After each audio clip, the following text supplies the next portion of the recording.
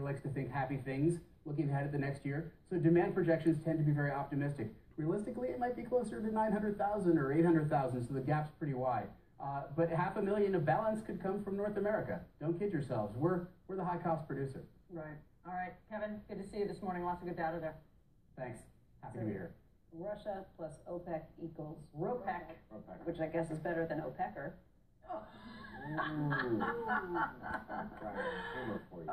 Coming up next.